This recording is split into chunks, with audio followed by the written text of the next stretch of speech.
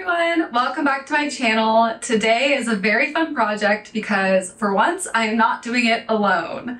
I'm very excited today to be joined by my new friend Tessa Jane. If you haven't heard of her or watched any of her videos, please go check her out. She is amazing. We actually talked for like over an hour when we did our Zoom call, and we just had so much fun just chatting and getting to know one another. So make sure and check out her video on this collab because you'll see the other side of things and how she tackled her project. So the next clip you're gonna see is the video call that Tessa and I had where we figured out what this project was going to look like and kind of shape this DIY challenge. So without further ado, let's go meet Tessa.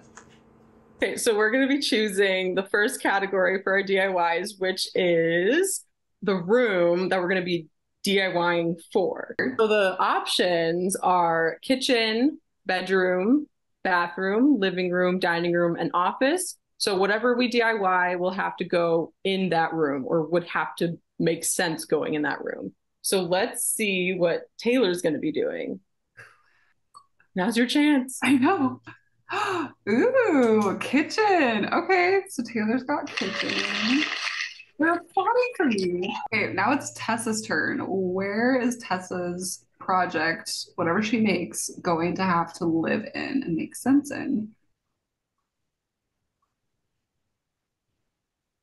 Nice. Nice. Living room. That's a good one. We have a winner. So exciting. Ooh. Okay. You have such like a broad open. I know. Oh my gosh. Watch, we're gonna get like cement. Cement in the kitchen. What do you do? Yes. Okay. Paper mache in the kitchen. That works. All right. Okay. I don't know if I want another one then. Yeah, I know. It's like okay. Now you know what I have to work with, okay? You guys, I'm actually really excited about getting kitchen for the room that I am tackling. Okay, but then you throw in the fact that it has to be some aspect of what I make has to be with paper mache. And that's where I am like, I draw a blank because number one, paper and the kitchen like don't necessarily mix. The only paper I have in my kitchen is recipes. Paper in the kitchen, you just think like there's water, there's oil, like stuff that's going to be absorbed into the paper mache, and like we can't have that. I can't make something out of paper mache that's gonna get soaked and destroyed. So I looked on the internet, like that's when I realized, okay, there are things I can make. One of the things that I saw was a fruit bowl that was actually really cool looking, and I'm going to attempt to do this. Okay, that's the first thing. The second thing is and I didn't actually see this. This was like my own brain that conjured this, which maybe that's dangerous. Maybe I should just rely on the internet for my ideas because I've never done this before and I'm filming it, so I don't want to mess up. But my brain thought of, okay, why don't we just like do a flower vase and not make a flower vase out of paper, but what if we take an already created flower vase and put paper mache on the outside to add texture to a vase, maybe make it a different color.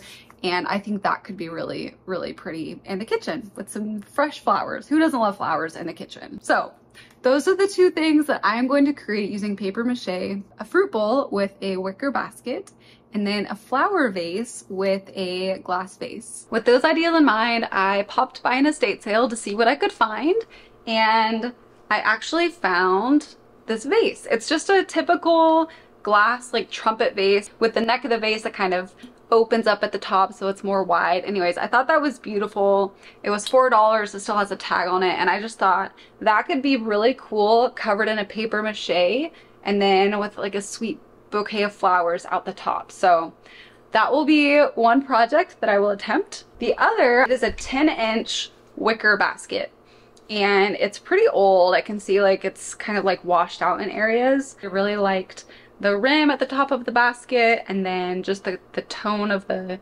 wicker I really like. So I thought that would look really pretty as a little fruit bowl. So I have my two items that I'm going to be using for my paper mache projects. Finley has given his sign off on my ideas as project foreman as always. And are you ready? Okay, let's go over and get started on our kitchen paper mache DIY challenge. All right, this is where the magic happens because I found kind of like a cheat code to paper mache. When I think paper mache, I think back to like middle school when I'm making a piñata for my Spanish class and I am ripping up paper and dipping it in glue water and then sticking it on my balloon. That's so messy. So I did some research and I found something called Celluclay by Activa.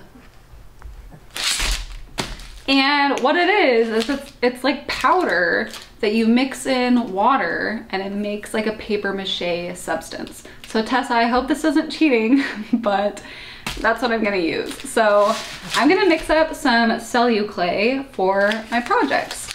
And I'm actually considering for my vase, I'm wondering if I need to put like a base on top of the glass just so this stuff sticks to it.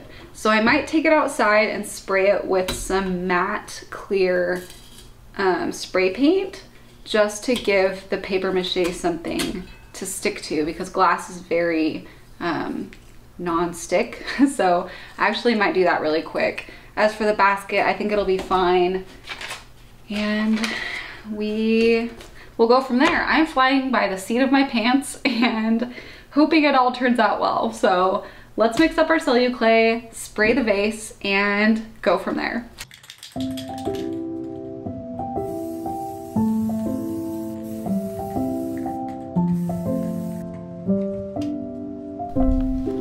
Okay, so I'm opening this package and I found instructions.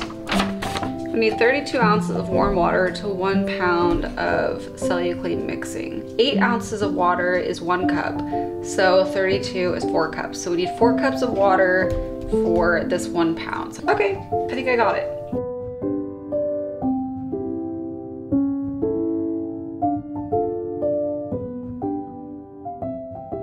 Okay, so we have the paper mache, like Celluclay mixed up, and my vase is dry. So I'm only going to do the outside with the vase, not inside the neck and not on the bottom. I don't think there's any like wrong way to do it. I'm just gonna put it on. I honestly don't know how thick I should be doing it. I don't want it to be too thin where it's gonna chip off, but I also don't want it to be too thick that it'll take 5 days to dry. This stuff is so cool because you can actually see like the paper fibers in it. I don't know, that's so cool. I'm gonna have to think of more projects that I can use this on because this is fun. I think you could do some really cool stuff with it. All right, enjoy the music that I will probably overlay this next part because there's nothing more to say. I'm just gonna be putting the Celluclay on this vase to some cool music.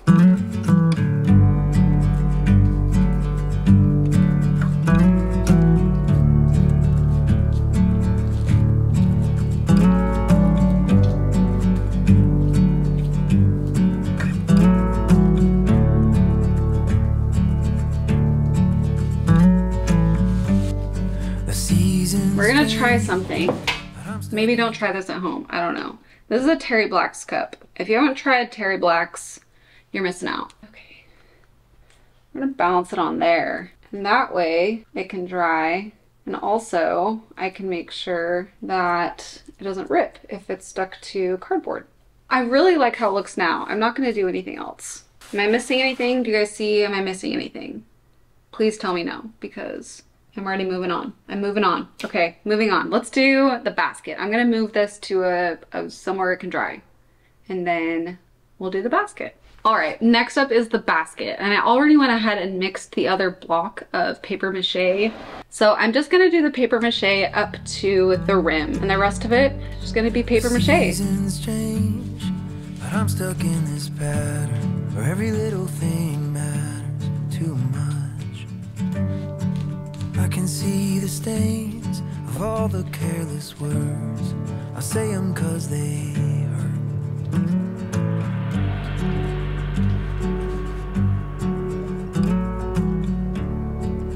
So that is my attempt so far with the sides. It's definitely more awkward putting it on the sides because I can't like rest the basket on anything. And also my hands are getting really dry. So maybe I'll get like a little thing of water to like dip my hands in to keep working. I feel like that just makes this a lot easier to work with. I don't know how that's gonna look with just the wicker rim. I honestly kind of like the look of just the paper on the inside, but then you can't see it from the outside if there's fruit in it. So we press on. We keep going. We stick to the plan. Trust the process. We'll just see what this looks like, and then you can judge based off of the result if that's something you want to do. Staring at a map. This cup is from Kubi's, a German restaurant here in Dallas. Shameless advertising of some of my favorite restaurants here in Dallas.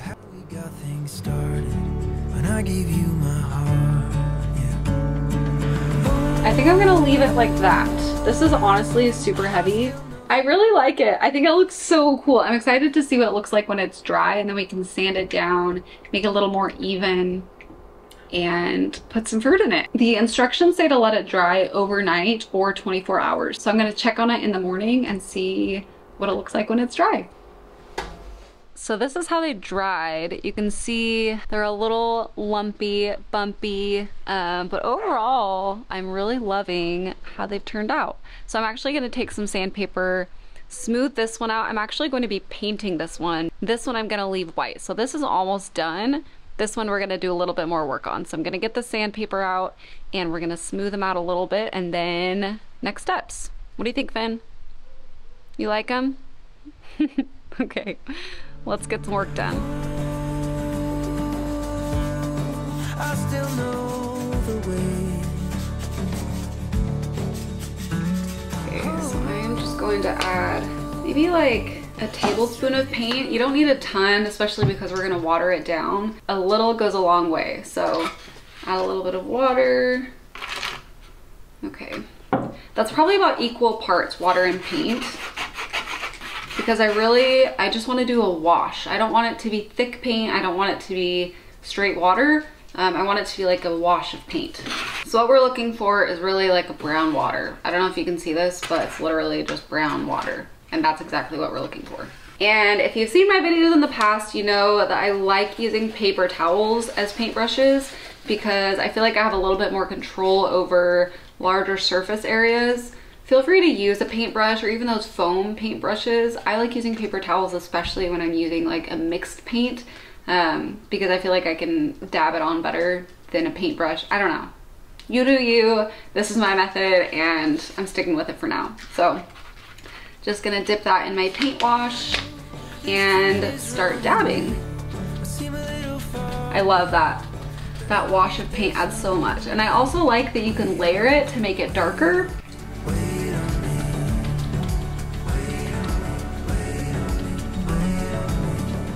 I'm gonna work on going back in and adding layers of this color on top just to add depth. I'm also toying with the idea of grabbing a darker paint and doing some layering on top as well, just to add a little bit more dimension. So we might do that. I might grab the darker paint and do that as well. Okay, so I did decide to go in with darker. I'm actually gonna add some burnt umber. This is almost gone, so I'm just gonna use up the rest of it. I need to reach out, stop our world from spinning.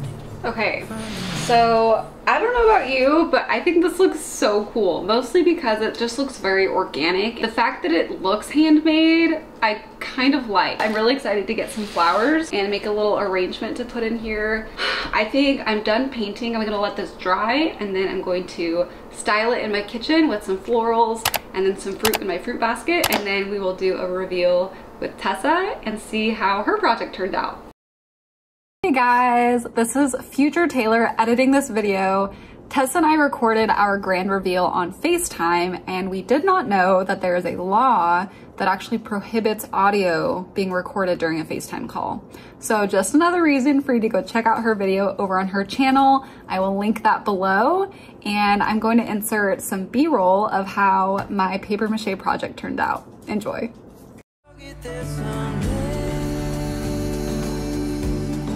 I still know the way.